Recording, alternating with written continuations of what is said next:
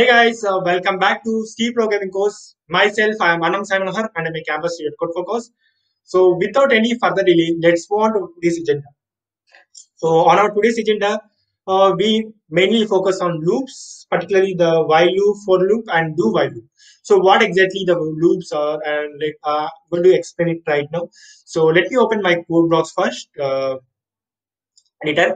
So I have already created a project called loops, and this is a default code what we got in this editor or compiler. So now I'm going to comment it out as a first. I'm going to comment it as a while loop first. So I'm going to delete this print hello world. So let me give an example. For example, if you want to print 1 to 10 numbers, 1 to 10 numbers, if you want to print a 1 to 10 numbers, so whatever till now what we already learned from our previous classes or everything. So what you're going to do is, yes, we're going to do whatever we have learned till now. What we can do is like we can actually print 1 and printf printf 2. In this way, we can do up to 10, right? Isn't it? So we can do up to 10 in this way. So that might be very tedious task for me to do in this particular. Like I'm going to very lazy, so I can't able to do this much of code like for just printing at 10, 1 to 10 numbers. So what we can do is, so here we have a while loop here. So when it comes to while loop, so we can actually print by using while loop in a very in a short manner, like this 1 to 10 numbers. I can do in a very short manner. So what we can do is like the syntax of the while loop is let me type that code. Uh, I can actually this repetition of code. See, so here like I'm writing this multiple times like for to printing 10 values. I'm going to write here. I'm going to write more. It is and so on. I'm not writing it, but if you want to print all the 4 things, like I'm going to type it. I'm not going to type the entire code. But if you want to write 1 to 10, we're going to write this multiple of code. So that's going to be very tedious task for me or for you. That going to be like very lengthy code for to looks like very ugly too. So what we can do is like with the help of while loop, we can actually avoid this repetition of code. So that's the reason we are just using this while loop. Uh, so now start the while loop. So I'm going to declare a variable first. Like I'm going to declare a variable as I here, and I'm initializing a value with 1. And so now what I can do is I can give the value for the while here. Within a while, I'm going to give a condition like I less than 10, and then I'm going to open and close curly bracket. This is the syntax for the while loop. This is the way I have to write. And within this block, you can give any condition, whichever condition you want. So you can give any condition here. So now what I can do is like I'm going to print a code. So I'm going to printing out. Uh, Here I'm going to printing out this particular I here, right? And every time, each and every time, I'm going to increment the I value here. So we already discussed about the incrementation. Like whenever I'm just printing before incrementing, I'm just printing the each and every value and then I'm incrementing. So first we're going to get the answer as 1 here, printing 1, and then it's going to increment and it's going to change into 2. Again, it's going to check the condition whether it is condition is satisfying or not. If it is satisfying, then again it's going to come into this block and you're going to print it out, and again it's going to increment 2 to 3, and again it's going to again it come to this line number 8. Again it's going to check the condition. All the time it's going to check the condition, and then it's going to print the block. Every time it's going to check the condition. So up to, so in that way we're going to get the output as up to, we're going to print up to 10. So let me run the code first. Um, so see, we got the up to 9. So actually we have to get this up to 10. So why we got up to 9? So yeah, let me tell you right why. Because we are just using the less than 10. So it's not going to consider 10. Up to 10 is going to consider. So if you want to consider 10 as well, then you have to use this equal sign here. Less than or equal to. Then now you just print it out. We'll get up to 10 here. So now we got the values up to 10 here. So that's the main reason we are using this while loop for like for printing like for repetition of to avoid the repetition of code when it comes to if you want to print 1 to 100 or 1 to 100, 10, that's going to be very tedious task for you to like yeah, I'm going to give 100 here, so that's going to be very a repetition of code you have to write, you have to see this much of so see we got up to 10 here. If you want the same 100 values, if you want to print, then what do you have to do? Have to again each and every time you have to print one, print two, print three, print four, and so on, print 100. That many times of code will be very tedious task for you, and the repetition of code be and very lengthy code that will be very ugly to look like. So this is what about the while loop is about. Now move on to do while loop. So what exactly mean by do while is? So let me comment it out first here. I'm going to commenting this one first. Yeah. So what is exactly mean by do while? Do while. Do while. So what exactly mean by do while? So what is the difference between the while and do while? Is the name itself saying like first you do and then it's going to check the while. That's what it is. Before that, we just checking the condition and then it's going to print this particular block, right? This highlighted block. Just look into this highlighted block. We're just printing this highlighted block. If the condition is true, then it's going to print this highlighted block. When it comes to do while loop, first it's going to print and then it's going to check the while condition. That's the difference, main difference between the do and while. So let me give an example. So I'm going to declare a variable called again a. I'm going to initialize a value with 10 here, and I'm going to give do here, do and open curly bracket and close curly bracket. Within open and close curly bracket, what I'm going to do is I'm going to print the same print statement what have given in this while loop. Same print statement I'm going to give, uh, and then I'm going to give percentage d here, and then the slash n, and then I'm going to give the a here, and then semicolon. Now what I'm going to do is like the same incrementation operator here as well. So a plus plus plus here I'm just doing a plus plus here.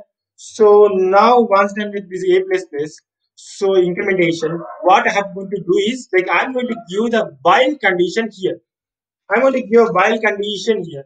While before, like after the do, I'm going to give while condition here. The while. So while a less than 20. So I'm going to give a less than 20 here. So within a while loop, what I'm going to do is like after the while loop, I'm going to give the semicolon here. The semicolon, I'm going to give a semicolon here. Like after a do, I'm going to give this while here, this particular while, and again here in this while, I'm going to give a condition a less than 20. So now what going to like now I'm going to execute the code first here. So now I have got the output here. What I got the output is, so I'm just printing from 10 to 19. See, you can say like or else we'll do the same thing what we already discussed. Like, I'm just going to up to 10. Okay. Now I'm going to print the value. Yeah. So we got the same output. So you think the same, we got the same output. So then what's the difference? Main difference. So that's what I said it right before. Also, I'm going to give this less than or equals to first. Then we're going to print up to 10 values. So yeah, so we got the same output as our while loop as well. So what is the main difference here?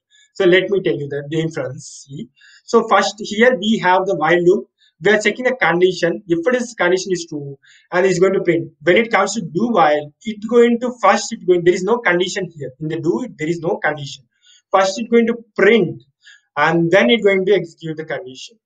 That's the main difference between the while loop and do while loop. When we actually do some of the problem examples, then like the in upcoming videos, like we're going to do some problem examples. Then at the time, I'm going to leave the like the main difference. You're going to understand the main difference between the do and while loop, like where we actually do some example problems. Like at the time, we particularly use for that particular code, we're going to use particularly the do while loop at the time we actually when we actually why we are using the do while loop over there at that I'm going to understand this is the main difference between the do while loop here and the while and do while loop. So first it's going to execute this block and then it's going to check the condition. When we actually talk about some of the problem example problems, then we're going to explore more in this thing. Every time even you get more clarity. So now this is all about do while loop. So now I'm going to commenting out this thing. Um, Now we'll discuss the for loop. So now we'll discuss the for loop. Now we'll discuss the for loop. So what exactly the for loop is? Let me type the same code here. The what we actually discussed in our while loop. So we are printing it up to 100 or up to 100 or up to 10, whatever it may be. So we are going to do the same thing here as well. I'm going to I'm not going to do anything here. I'm just simply write a for here. Within a brackets, I'm going to type. I'm going to initialize here itself. I'm going to initialize I equal to 0 and now I'm going to give a condition I less than or equal to 10 and I'm going to increment the values here I plus plus. So now what I'm going to do is like I'm going to print a value. I'm going to print this thing. Here I'm going to before printing I'm going to use slash in here. But going to come to the next line so it will be more readable. Mm. So now I'm going to your I here. It's going to print each and every time the I up to 10. So now let me run the code first. So then I'm going to discuss C. So we got the output from the 0 to 10 because we're initializing the value with 0 and or else we can also initialize with the value 1 here as well. So no, now I'm going to run the code here. Yeah, so now we got the output. So we are printing from 1 to 10, but the main difference here is like we are just writing in a very short manner. Like when it comes to while loop, we have first initializing here on first line, and then we are just doing the condition, and then we are printing it, and then we are just using the incrementation operator. So in that way we are doing, but all together we're writing in a single line here and then we're just printing it whatever we want in this particular block the highlighted block just picking this highlighted block whatever in this between this highlighted block that going to print up to this condition is true. Even we can write the multiple printf functions as well. I'm going to write this hello world here for example hello world. I'm going to give hello world. Then we're going to print it out first here. So what we have got the output as.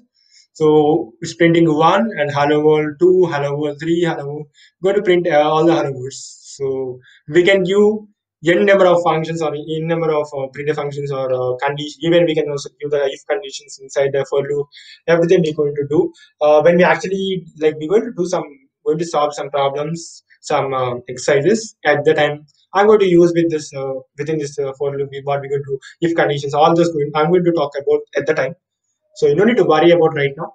Mm, so this is all about the for loop and while loop. So in while loop, we're going to write in multiple lines. Here we're going to write in a very short manner. So and here you have to look. Here you have to remember that this incrementer going to increment once this block is going to execute. Once after the block is going to execute, then only it's going to increment. Not before like we are just writing in a single line. You don't talk. Don't think like it's going to be increment so we are writing in a single line. So we're going to pay increment like once this condition is initializing, I'm going to checking condition and again going to increment. Don't think in that way.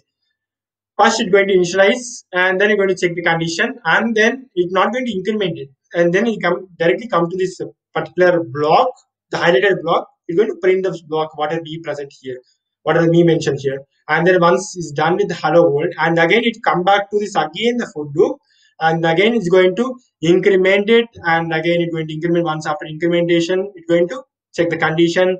Once you check the condition, it's going to move on to this block and you're going to print the block after printing the hello world, again it's going to move on to this particular incrementation, going to print the incrementation, and then it's going to move on to this condition, going to check the condition. Once the condition is true, then it's going to print. That's what is going to happen here. Until like the up to this condition is true, we're going to keep on repeating the block, what are we mentioned inside the block, is going to keep on repeating. So that's all main difference with the loops. That's the reason we generally use the loops here. We also look into this some solved problems in our coming videos, so don't need to worry about right away like what like when we're going to look into some solved problems when they're like in the coming videos. So at the time you get some more clarity about ideas. So right now that's all from about this while loop, do while loop, and for loop. So thank you all for listening, and if you like my work, please do like, share, and subscribe to Code for Cause. And thank you.